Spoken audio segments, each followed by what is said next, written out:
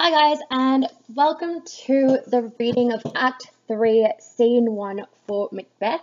If you would turn to page 84 of your No Fear Shakespeare books, I'll read out for you a summary that you can copy down into yours. Okay, Banquo suspects that Macbeth obtained the crown through foul play, but is also anticipating his side of the witch's prophecy. Macbeth learns Banquo's plans and orders him to attend that night's banquet. He then orders two murderers to kill Banquo and his son Fleance. Alright, so I'll introduce you to the characters for this scene. This picture will continue to represent Banquo. This picture will represent his son Fleance. Macbeth is now king, and so he will be represented by this picture. This picture will represent Lady Macbeth. This picture will represent their servant. This will be the first murderer, and this will be the second murderer. This scene opens in Forest Palace, near where the play began in the military camp. Macbeth is going to return from Scone, where he was coronated King of Scotland. Enter Banquo. Thou hast now, King, Cawdor, Glamis, all as the weird women promised, and I fear thou playest most foully for it. Yet it was said, it should not stand in the posterity, but that myself should be the root and father of many kings. If there comes true from them, as upon thee, Macbeth, their speeches shine, why, by the verities in thee made good, may they not be my oracles as well, and set me up in hope? But hush, no more.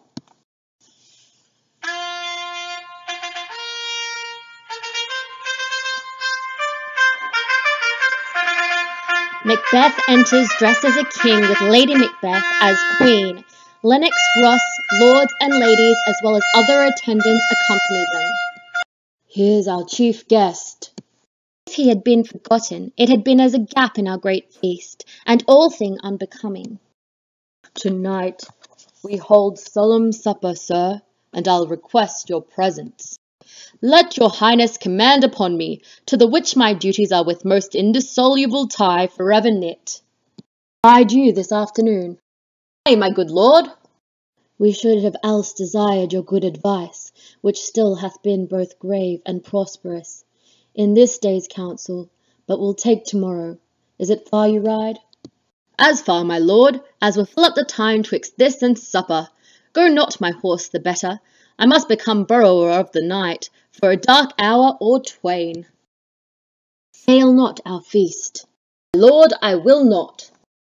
We hear our bloody cousins are bestowed in England and in Ireland, not confessing their cruel parricide, filling their hearers with strange invention. But of that tomorrow, when therewithal we shall have cause of state craving us jointly. Hie to your horse, adieu, till you return at night. Goes Fleance with you? Ay, my lord, our time does call upon us. I wish your horses swift and sure of foot, and so I do commend you to their backs. Farewell. Exit Banquo. Let every man be master of his time, till 7 at night, to make society the sweeter welcome. We will keep ourselves till supper time alone, while then God be with you. Exeunt all except for Macbeth and a servant. Sirrah, a word with you. Attend those men our pleasure. They are, my lord, without the palace gate. Bring them before us. Exeunt servant. To be thus is nothing, but to be safely thus. Our fears in Banquo stick deep, and in his royalty of nature reigns that which would be feared. 'Tis much he dares, and to that dauntless temper of his mind he hath a wisdom that doth guide his valet to act in safety. There is none but he whose being I do fear, and under him my genius is rebuked, as it is said Mark Antony's was by Caesar. He chid the sisters when first they put the name of kin upon me, and bade them speak to him. Then, prophet-like, they hailed him a father to a line of kings. Upon my head they placed a fruitless crown, and put a barren sceptre in my grip, thence to be wrenched with an unlineal hand, no son of mine succeeding, if it be so. For Banquo's issue have I filed my mind, For them the gracious Duncan have I murdered, put rancors in the vessel of my peace. Only for them, and mine eternal jewel, given to the common enemy of man, to make them kings, the seed of Banquo kings. Rather than so, come fate into the list, and champion me to the utterance. Who's there? Enter the servant, Murderer 1 and Murderer 2. Was it not yesterday we spoke together? It was, so please your highness. Well then, now have you considered of my speeches? Know that it was he, in the times past, which held you so under fortune, which you thought had been our innocent self.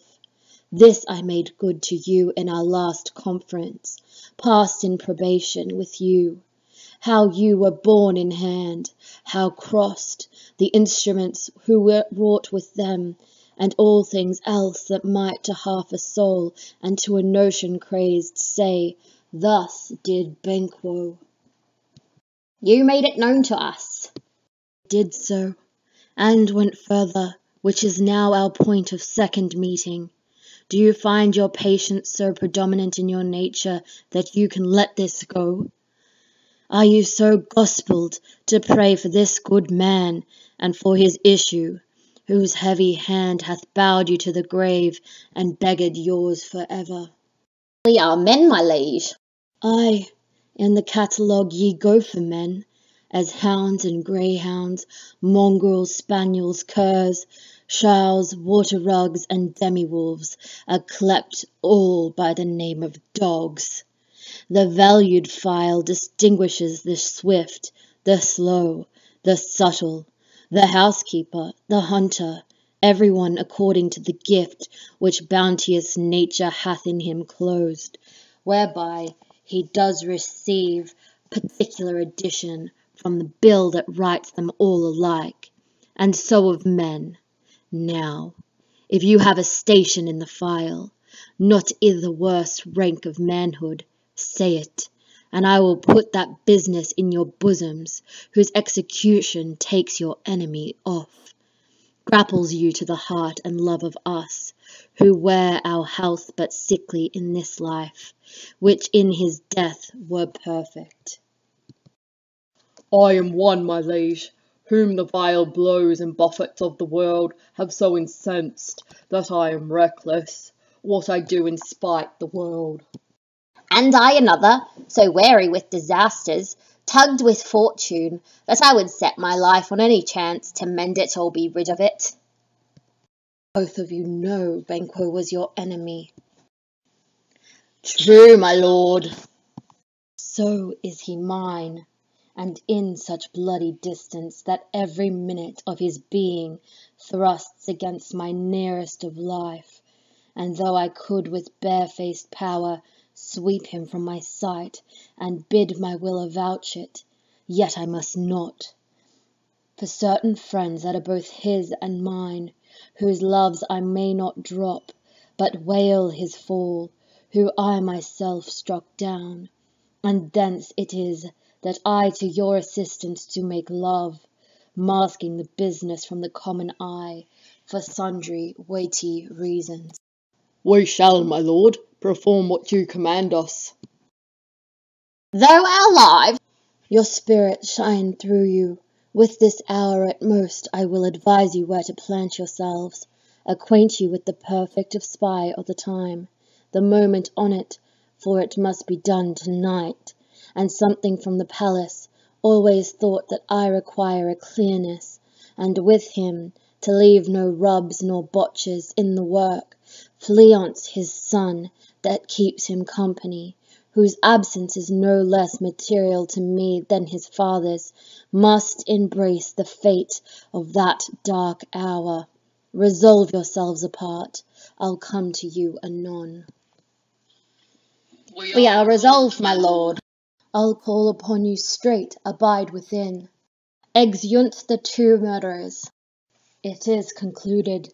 Banquo, thy soul's flight, if it find heaven, must find it out to-night.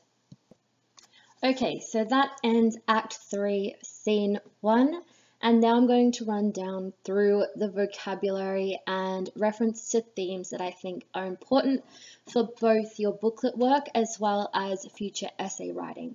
So we're going to return to page 84, and I'm going to start on line 2.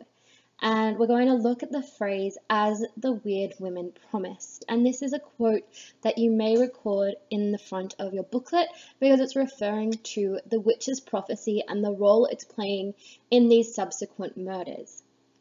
So what Banquo is saying is that he thinks that the prophecy that the witches gave Macbeth has been fulfilled by force. He says, "I fear they playedest most foully for it."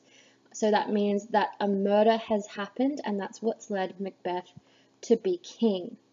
If we go down now to line 7, he says, "Their speeches shine," which means that the things that the Weird Sisters have said have turned out to be true, and they've shown favour to Macbeth. When it says that the Senate sounded on between lines 10 and 11 in the stage directions, this is referring to a royal trumpet call. And if you remember when I was reading out the people who entered, I played a trumpet sound, and that would have been similar to what they would have heard. We'll continue going down. Lines 14, Lady Macbeth says, "and all thing unbecoming." Here the phrase all dash thing means everything, and underneath that on line 14, Macbeth refers to a solemn supper, which is another word for a state banquet. So solemn here just meaning something that is serious or to be taken seriously as opposed to something very sad. Banquo then uses the word indissoluble on line 18, and that means that which cannot be broken. So Banquo, despite being suspicious of Macbeth at this point and believing that he had a hand to play in Duncan's murder to become king, says to Macbeth's face, "are with most indissoluble tie forever knit." So showing that he has a bit of two-facedness there, that he has a strong duty to Macbeth. We'll turn now to page 86, and we'll skip down to lines 27, where Banquo says, "I must become a borrower of the night for a dark hour or twain." And this phrase means, I will have to make use of 1 or 2 hours of darkness to complete my ride. And this is going to be important in the following scene when he is killed, because again we're going to see this theme, this imagery of darkness, but then the theme of reality being covered up. So if you remember to earlier acts, we've seen both Macbeth call on the darkness to cover up what he was going to do. He used the phrase, "Stars, hide your fires, and let not something see my black and deep desires." I can't remember what he says in between those two lines. And we also see Lady Macbeth say, "Come dark night." And she talks about the fire, the smoke of hell covering up her great deeds, her murderous deeds. And so we see Banquo saying that the last hours of his ride are going to be in darkness. And we know from the events that follow this that it will be in that darkness that he is murdered, just like Duncan was murdered in the dark. We'll continue down with Macbeth. On line 30, he starts explaining something about our bloody cousins. So this is in reference now to the fact that both he and Banquo are cousins to Malcolm and Donalbain, Duncan's 2 sons. So they're both in line to the throne, and they both have a claim to it, but Macbeth perhaps is older or has a higher title, having been both Thane of Glamis and Cawdor, and so he was the one crowned king when the 2 sons fled. And he mentions that one is in England and one is in Ireland, just like they planned, so they luckily escaped. And then he says, "not confessing their cruel parricide." So parricide is a word, if you do legal, you might know this. That's referring to the killing of a father I think it refers to the killing of a parent in general, though para I think is coming from the word patriarch, but I've heard of the phrase double parricide being referred to the killing of both parents. And then he says that they're filling their hearers with a strange invention. And strange invention here means lies. So this is referring to the start of Macbeth's downfall. So the two sons, Malcolm and Donalbain, the true heirs to the throne, have escaped. They've escaped to England and Ireland, and they're filling up people's minds with what Macbeth calls lies, but are most likely the true events, that he has murdered Duncan. And then he says adieu, which is French for goodbye, on line 35. And then he checks, goes Fleance with you? So Fleance, remember, is Banquo's son. We'll keep going. Once Banquo exits, Macbeth is talking now. And he says, let every man be master of his time till 7 at night. So he's talking to the whole crowd. And he says, go be in charge of your time until 7 p.m. to make society the sweeter welcome, which means to make having company all the better. So just spend time by yourself. And this might have a double meaning where he's hoping that he can prevent the rumors of his murderous actions spreading too quickly. So he's telling people to isolate and stay apart.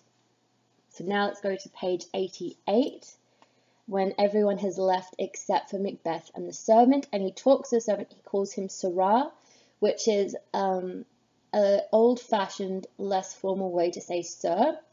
And then he says, attend those men, which means go and get those men. And at this point, you might have been able to see off stage the two murderers waiting. And then the servant says they're just outside the palace gate. So without the palace gate, without means just outside. And then Macbeth says, bring them before us. And it's when the servant enters on this page, page 88, that Macbeth gives a big speech. And this is his justification for why he has to murder Banquo. And it's full of historical references, which might not at first be easy to pick up on. So he says, to be thus is nothing. So to be this is nothing, he's saying, meaning to be king is nothing unless he can be king safely, but to be safely thus. And he's saying he's afraid of Banquo more than anyone else. And then he explains why. He says he has a dauntless temper, which is a fearless quality of his mind. And then it says on lines 56, my genius is rebuked, which genius here is the old Roman, it might be Greek word for genius, which was referring to a guardian spirit. So his guardian spirit is rebuked, which means to be made fun of or challenged or spoken down. As it is said, Mark Antony's was by Caesar. Now the reference here, the historical reference to Caesar, is not to Julius Caesar, but to his nephew, Octavius Caesar.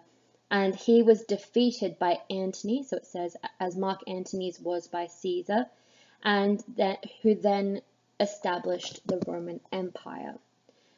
And then straight after this, it says he chid the sisters, which means that Banquo made fun of the witches, when they called Macbeth king. But then he asked them, as we know from Act 1, he asked them to give him a prophecy.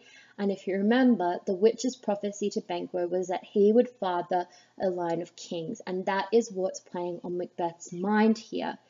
So he says in line 60, and that is the crux of this whole speech, they hailed him father to a line of kings. And it would be good to highlight that line 60, and it would be a good one to record if you were ever to analyze Macbeth's motivations for his murders, particularly his attempted murder of Fleance and his murder of Banquo. They hailed him father to a line of kings. And then he uses imagery. He says, upon my head they placed a fruitless crown and put a barren scepter in my grip. So a scepter is a type of staff that a king would be given. And of course we know what a crown is, but it's the adjectives that provide the imagery here. Fruitless and barren. So fruitless is used in real life when it's not being used metaphorically to talk to about usually a plant or a tree that was unable to bear fruit, or a harvest usually that wasn't providing a crop or food that could be eaten. So those things would be called fruitless, literally without fruit. And barren means it's something that's empty, like a desert, a barren desert. But they're also used to talk about fertility and impotence. So here the imagery is referring to Macbeth being unable to have children. So Macbeth is assuming that he will have no sons, and therefore the crown will pass to Banquo and his son Fleance. And he uses the word, it will be thence wrenched with an unlineal hand. So the hand meaning not from his family's line. So the power will be wrenched from him. And if we continue down, he then says that this will basically make his acts, his murderous acts, useless. So if we look at line 68, he says, well, let's start on 67. For them, the gracious Duncan have I murdered. So I'm not 100% sure there if he means his own children, his future potential children, or the witches. But he says, for them, I murdered Duncan. Or, no, sorry, I've just looked at the English side. So what he means there, he's almost speaking bitterly and sarcastically, saying, so what, I killed Duncan for Banquo's sons, for them I killed Duncan? Put rancors in the vessel of my peace. Now that's a line that you would want to highlight because it's a symbol of his growing madness. So he's put rancors in the vessel of his peace. So rancors meaning bitterness into his sort of soul, his peaceful soul. He's included bitterness, showing that he's very troubled after the murder that he committed. And then he says, only for them, again referring to Banquo's sons, and mine eternal jewel, so them and my eternal soul, given to the common enemy of man. So basically saying, I will give him over to hell, the common enemy of man being the devil. So I've written a short summary here just to understand the sentiment. So here Macbeth expresses his bitterness over the fact he condemned his soul to hell and killed Duncan only to have a fruitless crown, as in no heir, as all his work would only benefit Banquo's line. Okay, so let's go across now to page 90 and we'll go down to line 81. We'll start actually on line 80. And Macbeth speaking again here after the murderers have said a few things. And he says, passed in probation, which is referring to the fact that he's already met with these murderers before and he's handed over some kind of fabricated evidence to show that Banquo's been making their lives hell. So I've got an assumption here. We know the 11th century and we know that Scotland was under a feudal system. So these murderers were perhaps men living on either Macbeth's or Banquo's land, and their lives had been hell before this. So perhaps if they were in the region in which Macbeth was Thane over them when he was Thane of Glamis, maybe he was taxing them or forcing them to work extremely hard, and that maybe made these murderous men hate him. But he's gotten them aside and he's given them some kind of evidence to show that it was Banquo's greed and not his own that were putting them through this kind of existence. So maybe he was saying, oh, Banquo made me work you extra hard so he could get this extra grain or something like that. So basically, he's drummed up hatred for them toward Banquo. And then he says, how you were born in the hand. So born in the hand means deceived. So he's made it seem like Banquo's convinced these men that Macbeth was the one who was driving them so hard to work, making them lives hell in whatever way he has. And then underneath that, he says, who wrought with them. So wrought with meaning the used. And then underneath that, to half a soul, a notion crazed. And notion there means mind. To half a soul, to a mind crazed. Say, thus did Banquo. So basically, at this point, Macbeth has lost any uncertainty of pursuing his bloodthirsty ambitions. He's not needing anyone to manipulate him. He has not re-met with the witches at this point. And he is keeping all of this from Lady Macbeth. So no one's manipulating him to kill Banquo. He's doing it all on his own. And that's made very clear in the following scenes. Then Macbeth starts talking about dogs. So we'll go down to line 92. And he says, I, in the catalogue ye go for men. So he's talking about a metaphorical catalogue. So if we think of a catalogue or a book with a list of things, he's saying, in this metaphorical book, you're classified as men. So you are men. But if we think about dogs, there's lots of different types of dogs, and he lists very different breeds. So from greyhounds, mongrels, spaniels, curs, so on and so forth. And he's basically, you're a kind of man, but there are different kinds of men. And he's questioning what kind of men they are. Just like in previous acts, Lady Macbeth questioned what kind of man Macbeth was, or indeed whether he even was a man. So basically, he's manipulating them to commit murder just like she did. And we'll skip across to page 92. And he says, partially addition. So addition means distinction from the bill that writes them all alike. So here's a chance to distinguish yourselves, he's saying. As so of men, now if you have a station in the file, so if you have a position in the rankings of men, you are the worst rank of manhood, he says, or not in the worst rank of manhood. So you've got an opportunity to get out of the worst rank of manhood. And he says, say it, and I will put that business in your bosom. So I'll give you that opportunity. I'll put that business, that job into your heart and set you out to do it so that you can become a better kind of man. So this is a two-pronged strategy, and that's a phrase that you could use in an essay talking about Macbeth's ambition. He's using a two-pronged strategy in order to achieve an evil purpose. So on the one hand, he's lied to them to make them hate Banquo, but knowing that that alone is not enough, that you can still overcome that hatred, he refers to the gospel. So perhaps through their spirituality, through praying and Christianity, they could overcome that hatred. But then he questions their manhood and inverts and turns what's good to what's bad and what's bad to what's good, just like the witches predicted, foul and fair is foul.